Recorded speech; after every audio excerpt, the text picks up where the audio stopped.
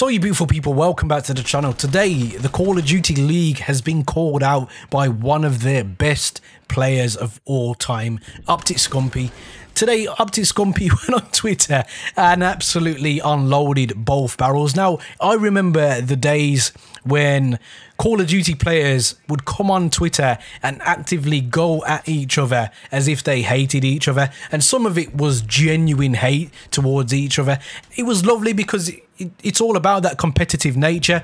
If you support a team and you're in a stadium and you're in close proximity to your opposition, usually a bit of trash talk goes on, and that's something that has been in Call of Duty since its inception in terms of multiplayer and online. Today, Scumpy basically broke his silence on the Call of Duty League. You can call it blackmail, you can call it whatever you like, but basically taking the pee out of these pro players. And I think this is going to open the floodgates for other players to come clean. One of his tweets, he said today, "I haven't spoke of this publicly really, but I was fined for playing Raid Shadow Legends during a sponsored stream.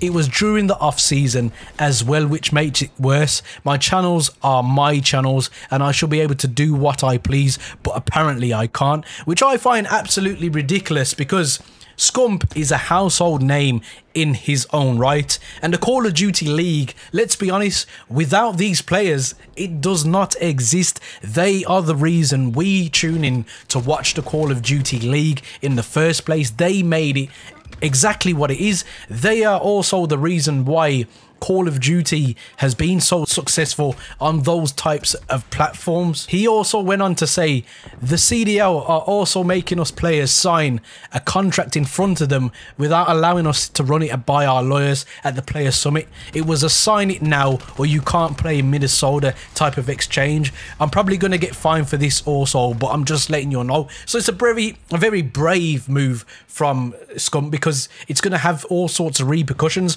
But to be honest, when your back's pushed against the wall, sometimes you just flip and you don't care anymore. And I really do commend him for actually coming out and saying this. It's obviously reverberating throughout the community, and this is one of the first times I've seen a player actually come out and really challenge the Call of Duty League, because what's happened is big money became involved and players had to abide by Call of Duty League's rules. But as you can see, when he's off on the off season and he's uploading something on his personal YouTube channel, you should not be fining these people. Now, I know that there's certain obligations if you want to class him as a sports personality, because he's an esports personality at the end of the day. If you was a footballer and you were signed by Nike and they were your sponsor, and you just so happened to wear a pair of Adidas and get caught pictured in that,